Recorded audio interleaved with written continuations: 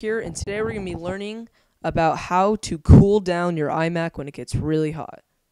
So to start out, I am using a iMac 21.5-inch Intel Core i3.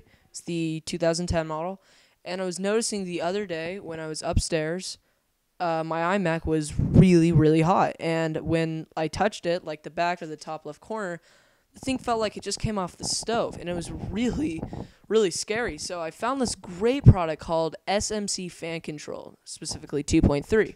Essentially, what this does is it has control over your motherboard and all your fans inside your computer, and it lets you control them. Really, really awesome. So first thing you want to do is go to the website. I'll post a link in the description called I think macupdate.com. You click on download. Then what's going to happen is you're going to bring it to your desktop, and then you're going to open this up, and if you have any Mac experience at all, you click this, drag it to your applications. Really simple. Now you're going to go to, I'm going to go to Launchpad because I'm on Lion.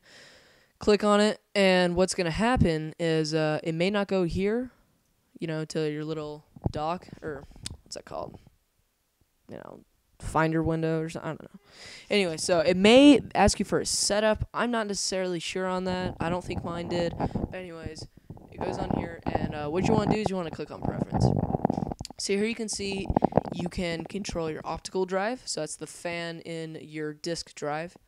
HDD, which is your hard drive where your memory's at, and you could control the fan in that.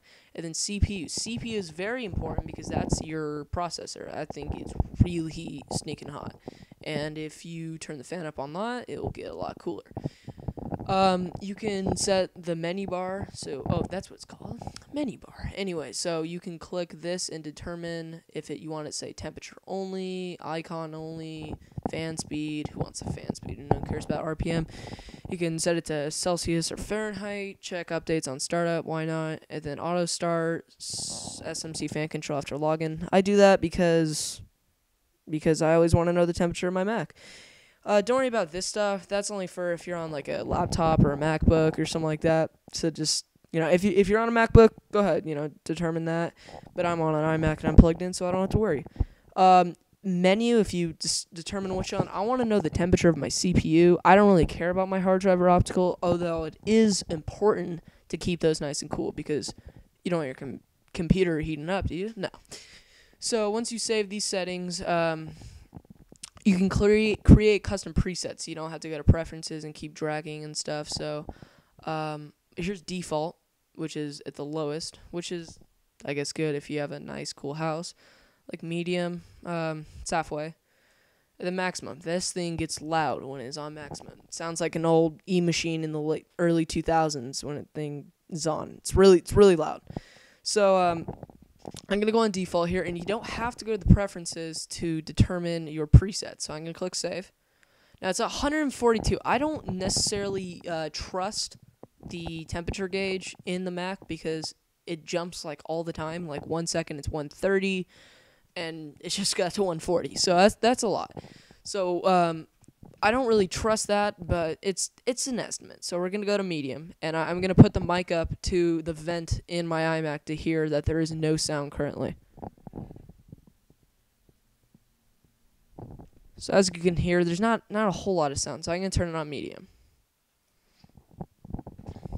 I'll just wait for it to start up almost. I'll put the mic up.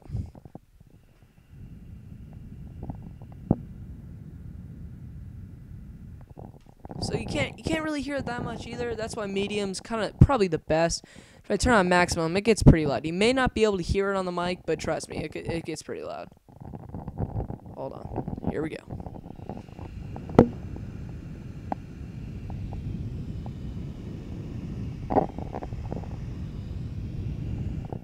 So I don't know if you can hear that necessarily or not, but it's pretty loud. So I'm going to turn it back to, let's go medium. So that's not all you can. You can also change the color of that. So if you want the preset on maximum to be like blue, like it's cooling down, go and do that. Medium, red, default, black. I just keep it all black. But I can show you. Let's see, blue for medium, or let's go red. Red's cool. Save, and then you can see it just went to red. Close this out. So anyways, guys, it's a great product, or application, I should say. It does support Lion. I think, yeah, it just says right here, 10.4 or later. That's pretty cool. So that's pretty much it. It's very, very simple to use. It's awesome. It cools down your Mac when it's, heated.